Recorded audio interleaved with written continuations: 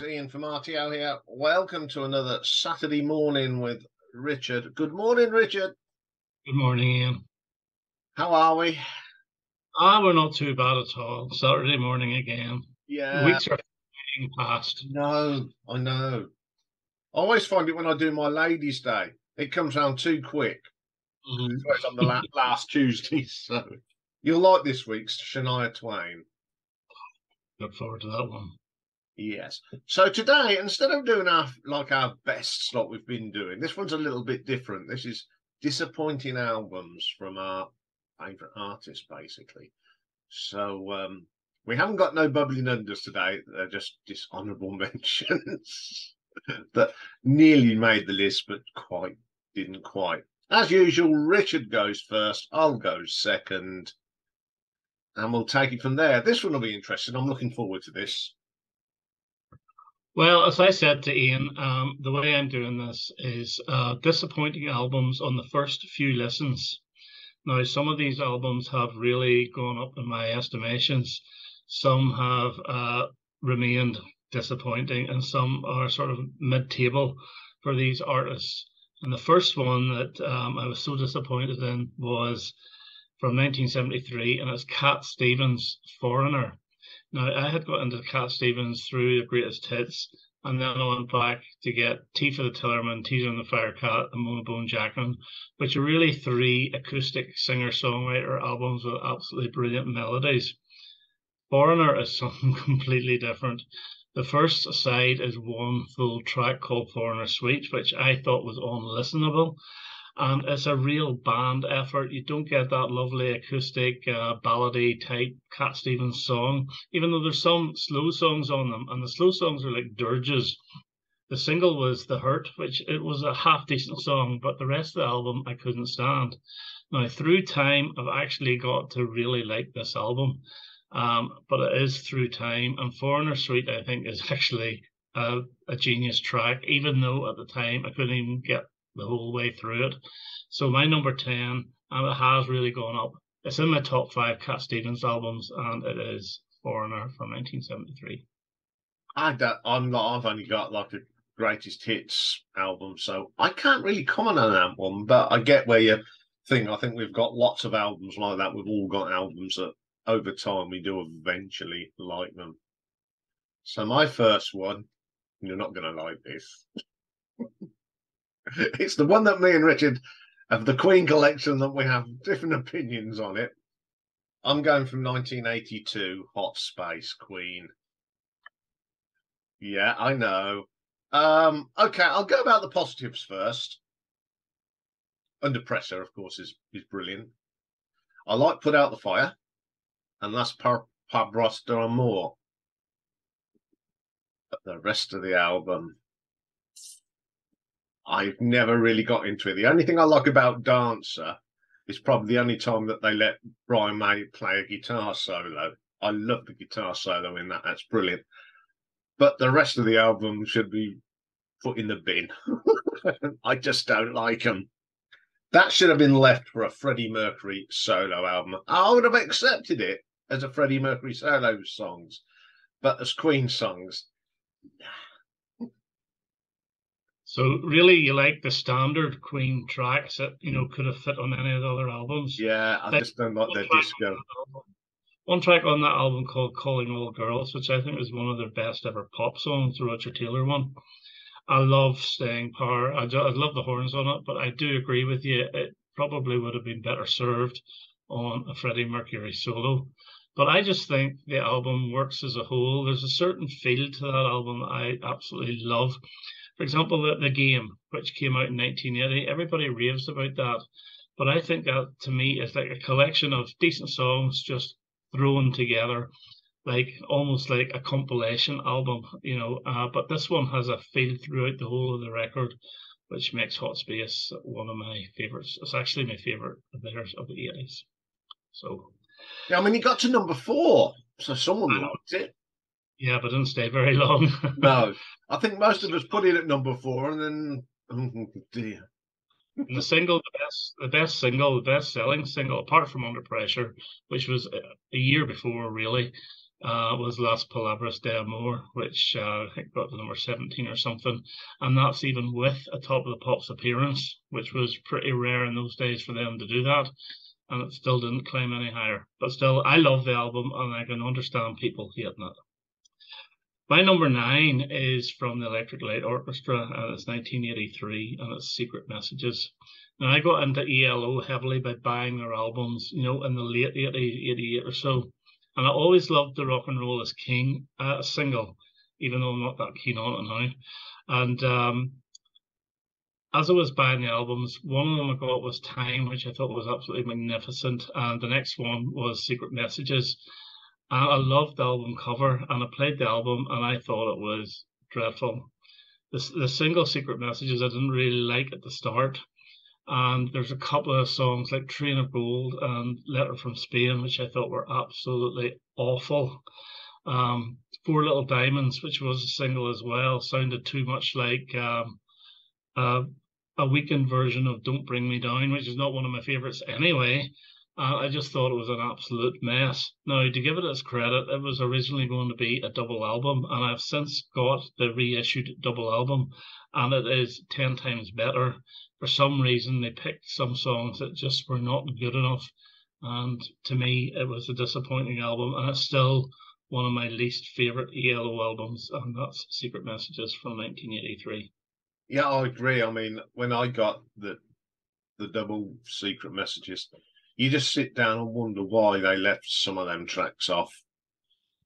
I mean, that was their two albums out of their collection, that and the Balance of the next one, the Balance of Power. And I like bits and bobs off them, but like you, they're not outstanding. They're just non-memorable tracks, to be quite honest. Okay, my next one is from 1986. And it's the Rolling Stones' Dirty Work. For starters, I hate this cover. They talk about put them, and they look uncomfortable. That's the thing. They look uncomfortable. I just don't like it. Okay. I think the best track on there is Harlem Shuffle, without a doubt. And I like the little 33-second highway second, that bit of piano. But even the Rolling Stones succumb to 80s production. You don't do that to Charlie Watts as a drummer. That's just disrespectful in my eyes.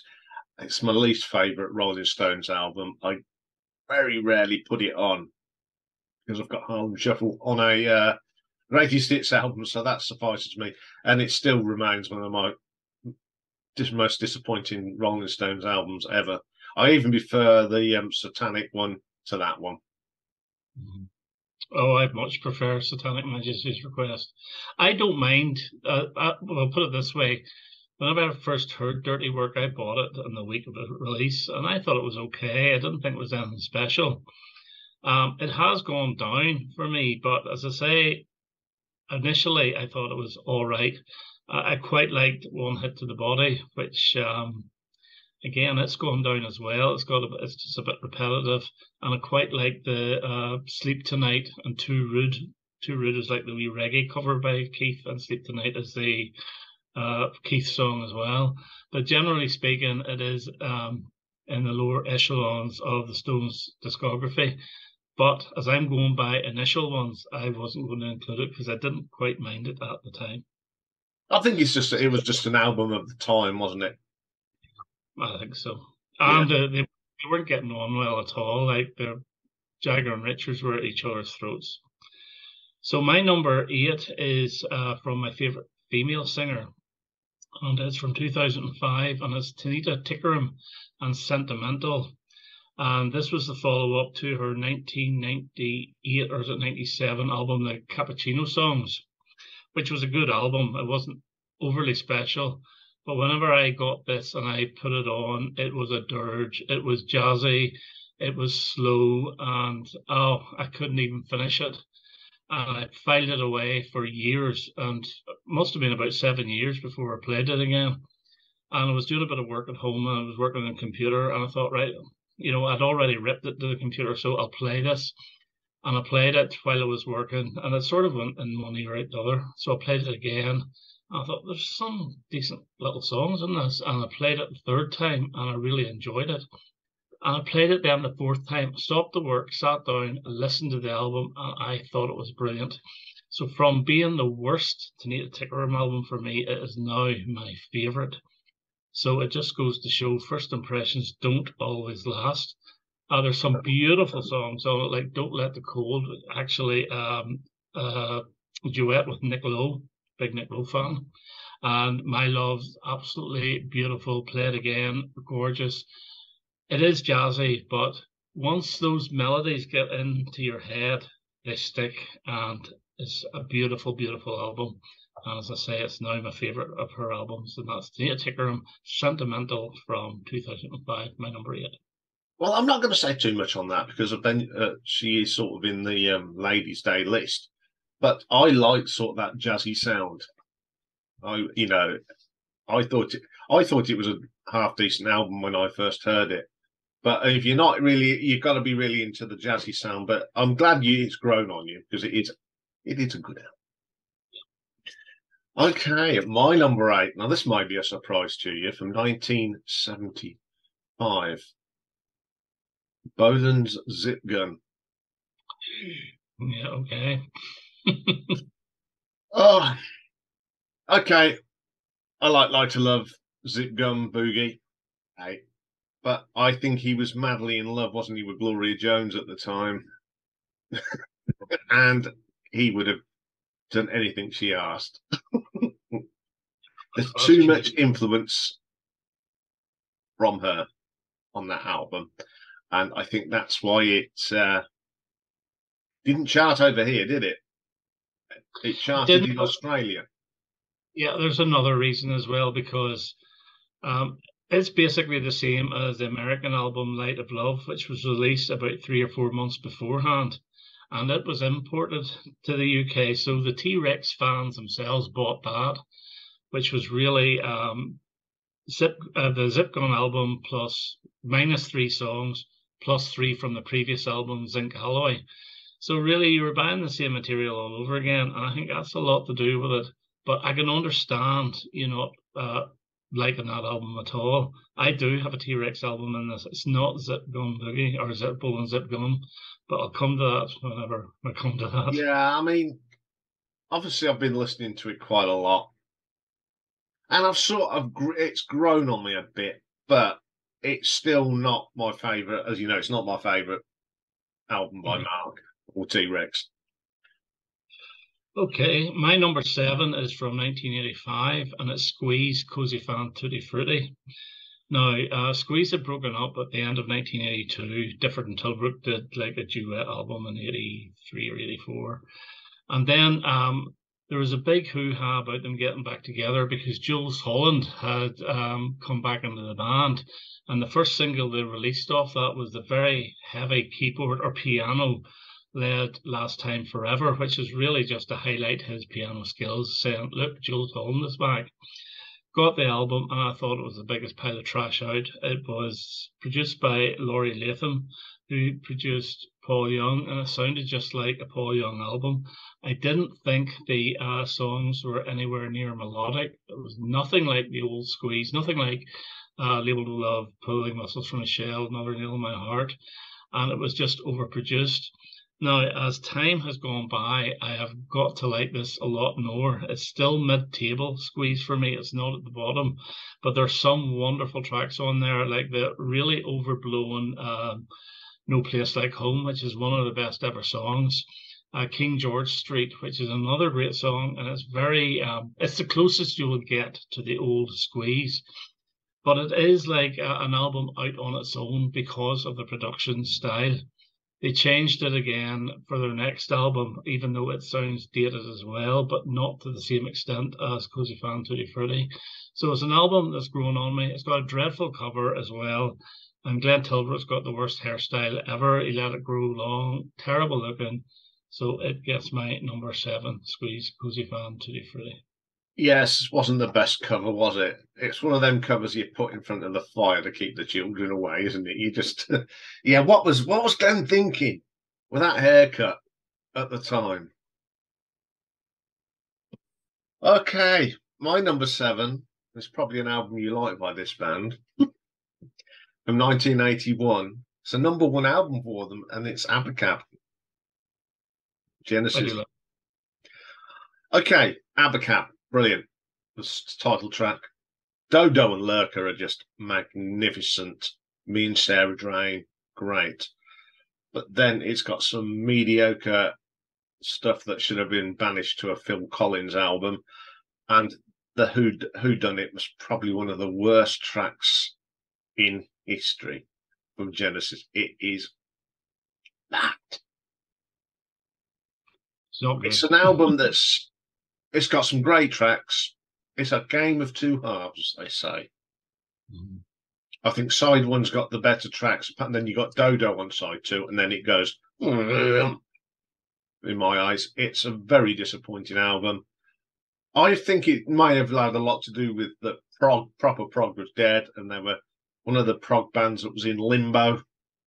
What do we do next? Hugh Padgham comes on board and sort of takes them too far in one direction. They gradually brought it back, but I think that, I mean, the Mama album, the Genesis, that's gone back to what it should be. That was just a blip, I think, and always will be a blip. Although they did get Dodo and Lurk right, and they are magnificent tracks. You see, I actually like that album. I agree. Who Done It was rubbish, but one of their best ever songs of the '80s is "Keep It Dark," which is a very simple song, but it's so effective. And I really love the title track "Abacab." And as you said, me and Sarah Jane, Dodo Lurker. You know, it's not perfect, but it's nowhere near the bottom for me for Genesis. Like I would take that over the Genesis album, and I would also take it over Invisible Touch. And less said about calling all stations, the better. And We Can't Dance, which I think is dreadful as well. So I do quite like it. My number 6 is from The Clash from 1980, and it's Sandinista. I Now, just thought it was going to be that one.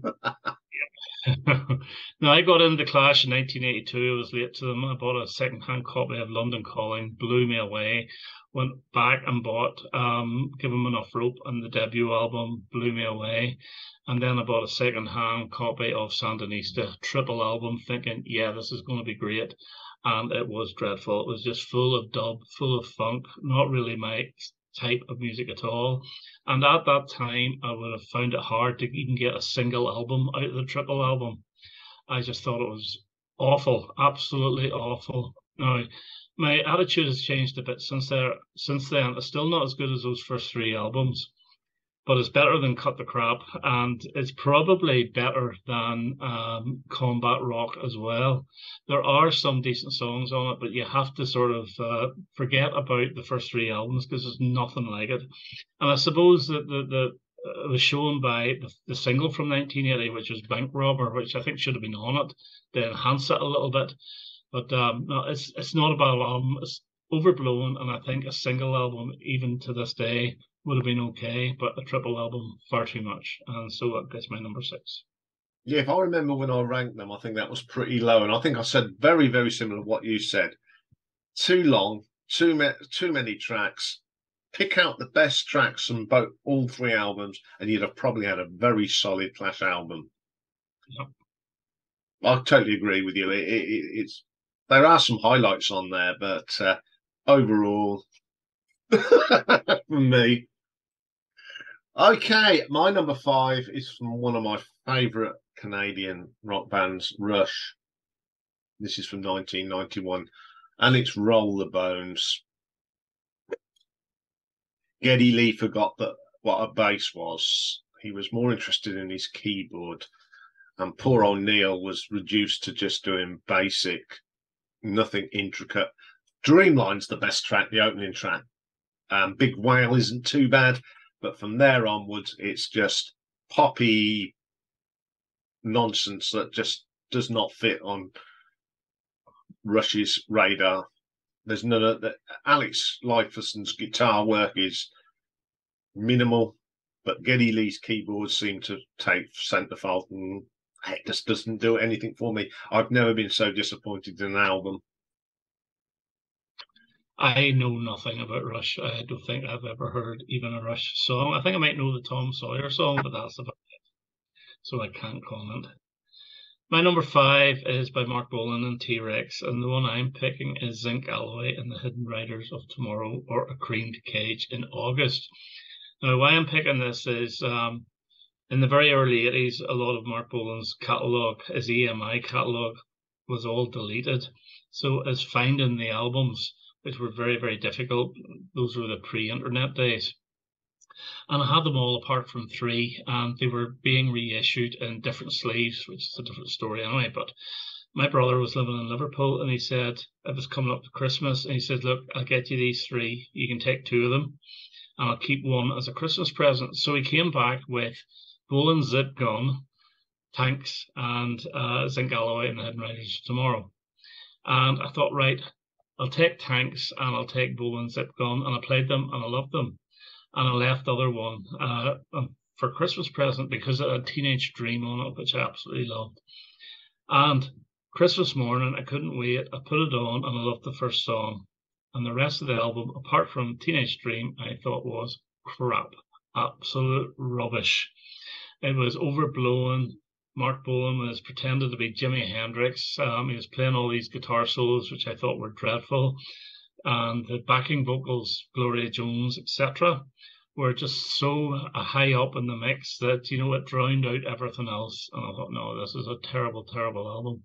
Now, since time has gone on, it's gone up a little bit. It would still be probably my second least favorite T-Rex album behind Bolan's Zip Gun, even though it's not, they're very similar, put it that way. But I think the songs on Bolan's Zip Gun are actually better formed. But there's something about Zinc Alloy, even though I would put it a little bit higher, I've grown to like it a lot more. Whereas Zip Gun, it's gone down in my estimations, but they're still 2 of the worst ones. So my number 5 is T-Rex, Zinc Alloy, and the Hidden Riders of Tomorrow. Yeah, I mean, when I first heard Zinc Alloy, I was not too keen on, but like you, it's sort of grown on me a little bit more now. But I still think it's better than Zip Gun. Okay, my next one is probably from one of my favourite guitar players of all time. Sadly left us this year, and that's Mr. Jeff Beck. And the last thing that he ever recorded happens to be a dreadful thing that he did with Johnny Depp called 18. When it come out, the anticipation of a new Jeff Beck album, first track, Midnight Walker, which is just Jeff on the guitar, blew me away. And then Johnny Depp had to open his mush. And it's just rubbish. They do a shocking version of Venus in Furs. Absolutely mullered it. And then they go and do Isolation, one of my favourite songs from John Lennon. And they killed that. It is terrible. Johnny Depp should not be allowed anywhere near a record studio ever again. He can't sing. He can play a bit of guitar, but he's an actor, not a musician. Stop it. Simple as. Well, again, I don't know the album, but I do know Jeff Beck is one hell of a guitarist. So he is absolutely brilliant guitarist. And he did a lot of work with Rod Stewart, didn't he, in the early 70s? Yeah. I'm doing Jeff Beck a week on Wednesday. So there'll be lots about that. Well, my number 4 is a Queen album, and it's from 1986, and it's A Kind of Magic. And I didn't buy this at the time. I bought it on CD in the early 90s. I knew the One Vision single, which I thought was all right, nothing great. A Kind of Magic I quite liked. I quite like Friends Will Be Friends, although I think it's a bit sort of sickly sweet now. And I hated Who Wants to Live Forever.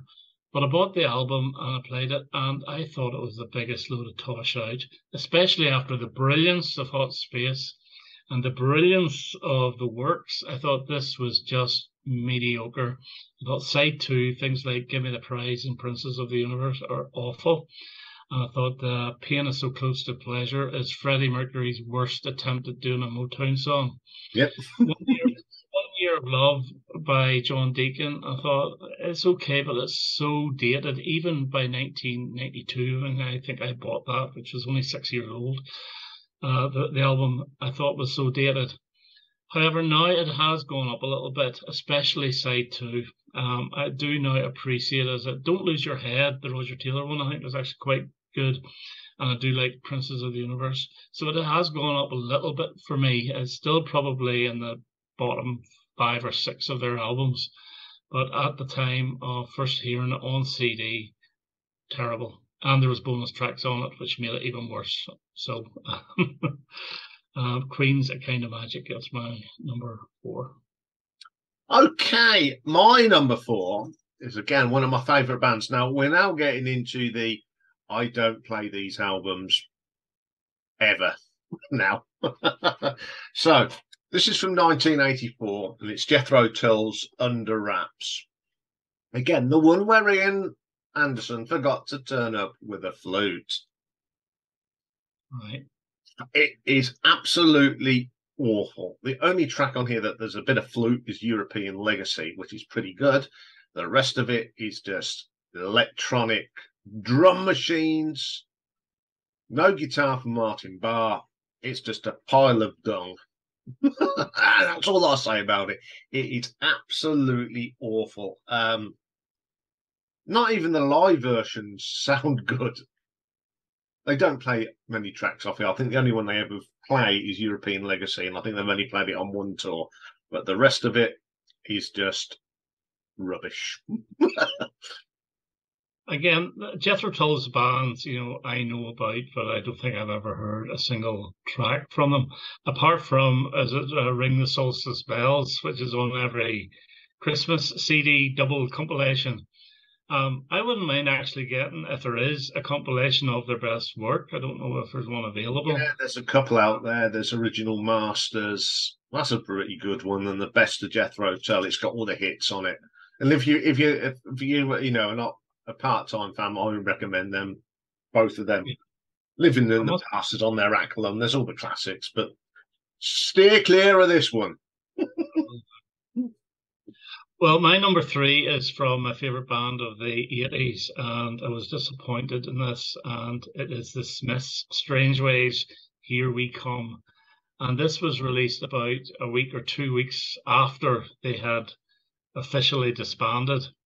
And it's actually, I've heard Morrissey saying it, or is it Johnny Marr, maybe the both of them saying it's the best Smiths album. To me, this is the weakest of the lot, and I was disappointed. Now, the single that came out beforehand, Girlfriend in a Coma, I thought was really good. I listened to the album, the first track, A Rush and a Push in the Land That We Live In Is Ours. I thought this just sounds like madness. And we have things like Death of a Disco Dancer, which I thought was dreadful. And there's another one, Last Night I Dreamed Somebody Loved Me. It was a single as well, but it was such a dirge. It was not a great LP track, but a worst single. And I thought this was the first time the Smiths actually sounded dated. The production of it sounded from a little bit 1987. There's a track on it called Paint a Vulgar Picture, which just goes on and on and on. And it's nothing like The Queen Is Dead, Meat Is Murder, or the debut album. And to be honest with you, if they were going to carry on with this sort of stuff, I'm glad that they split up, because those 3 albums I thought were brilliant. This one, it's not a dreadful album. There's some highlights, like I Won't Share You is a lovely wee ballad at the end, but the album just, you can't say it's a great album because of about 2 great songs. And there's one track that everybody loves called Stop Me If You Heard This One Before, and I thought it was awful, really bad. So the Smiths' Strange Ways, Here We Come gets my number 3, and it is still my worst Smiths album. Well, I'm not going to tell too much about that, because in May I am ranking the Smiths album, so I don't want to spoil it. But yeah, I sort of agree with you on that one. Okay. My number 3 is from my favourite band ever. Now, when I was thinking about disappointing albums from Status Quo, I discounted the cover albums because they're just shockingly shite. Awful albums. But I put that down to bad management. Because I don't like speaking bad of the dead, but Dave Walker ruined status quo. The album I'm going to talk about is from 1988, and it's Ain't Complaining. Yeah. Again, I blame Pip Williams trying to make them an 80s pop band. They'll never be a pop band. They are a boogie rock band, heavy rock band, and there's some absolute shockers on this. Good tracks. I don't mind the single Ain't Complaining. That's quite fun. I love that. I absolutely. It sounds like ZZ Top. So Yeah, it does with electronics on it. I think it's really, really good. yeah, I don't mind that one. But the best song on there is The Loving Game, one of Rick's tracks. It's proper Quo, and the rest of it is just, oh, for God's sakes. Now, when they did a remix of that and brought out the tracks they left off, there are tracks that they left off that should have been on the album. I mean, Burning Bridges is just awful. Yes, it is. It is, and that's when I stopped going to see Quo, when people wouldn't get up and dance to Big Fat Mama and all that. Son as Burning Bridges on, hope they get, and you go, I don't want to be part of this. I cannot stand Who Gets Your Love. Cross That Bridge. They're just terrible tracks. And it's an album that I don't play. I just won't play it anymore because it's awful.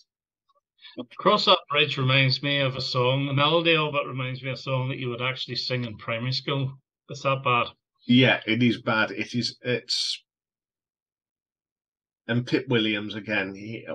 I just don't like Pip Williams. I do quite like the other single, Who Gets the Love. I think it's actually quite a good ballad. I do like it. And Cream of the Crop. Oh, God. I actually do quite like that one, Cream of the Crop.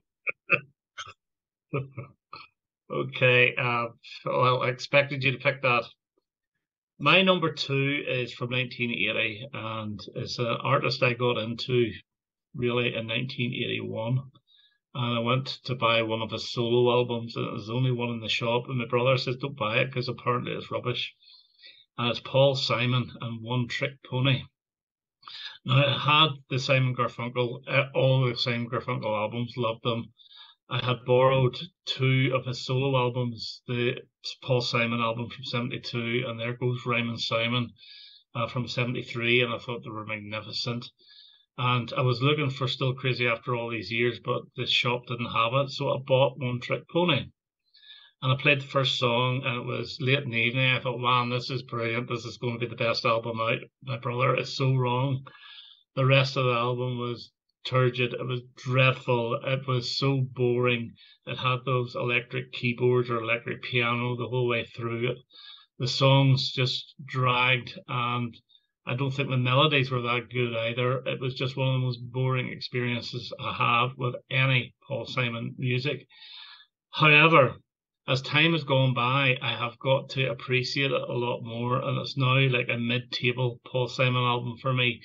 If you really do listen to it, some of the melodies come out, like How the Heart Approaches What It Yearns, I think is really good. Long, Long Day is very good with a beautiful backing vocalist. I don't know who she is, but it's very, very good. There's still some rubbish on it, like Ace in the Hole, and the title track is terrible. And God Bless the Absentee is a bit boring as well. I think it's the sound of the album more than anything I didn't like, rather than the songs themselves, because the songs do grow on you. And still, I would love to hear a remix of that album to see how good it actually is. But at the time, One Trick Pony I thought was, worst buy ever. And it's my number two, Paul Simon. Yeah, it is one of the, I'd say it's definitely his blip.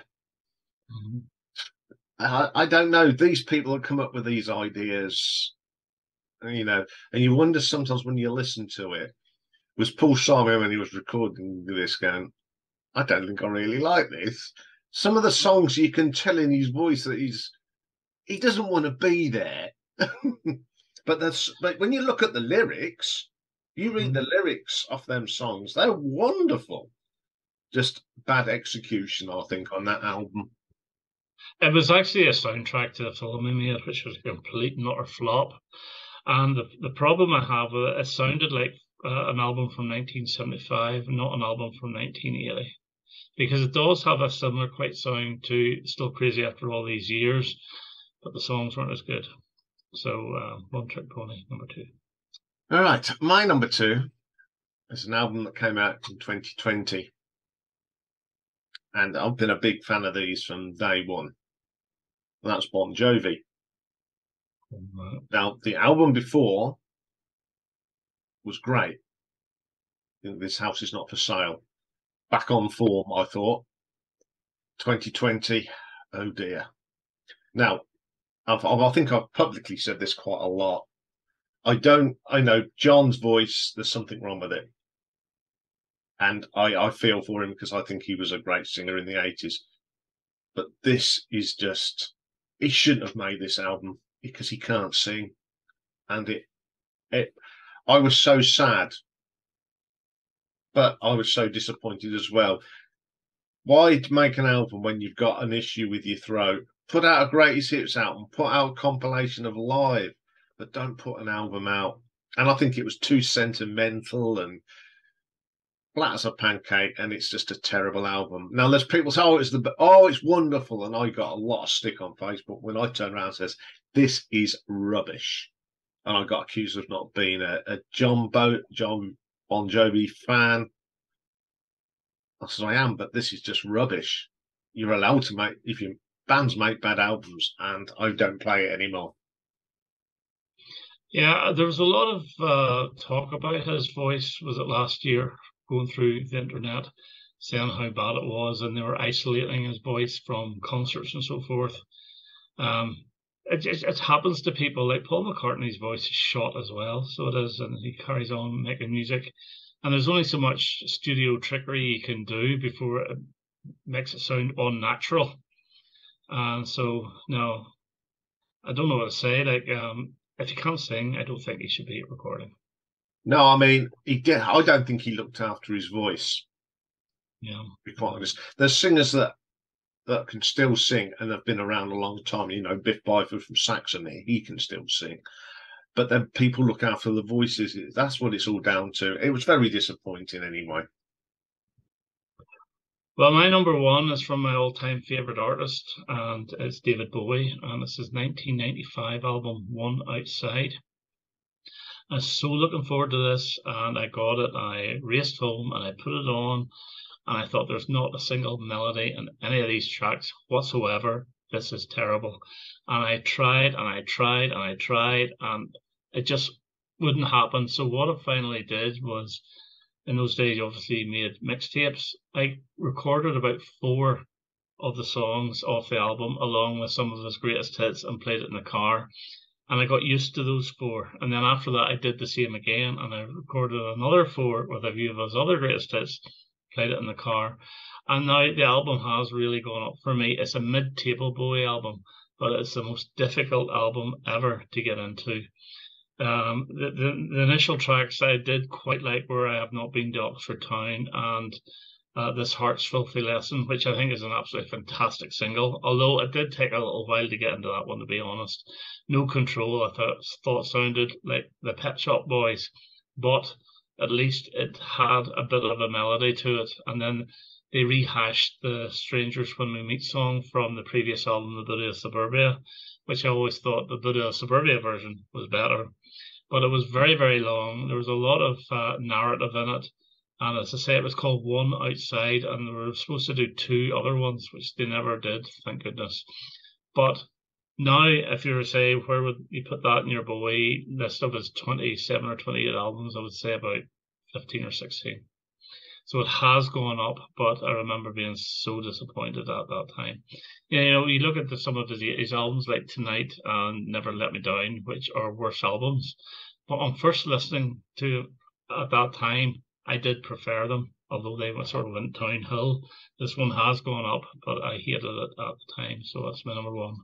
David Bowie, One Outside. Yeah, I'm not going to say too much because I'm going to do it in 2 parts because I'm not going to rank them all in one go.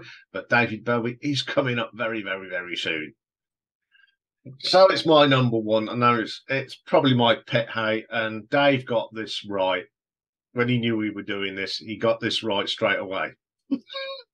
My number one is from last year, and it's a band that when they first appeared on the scene, I loved them.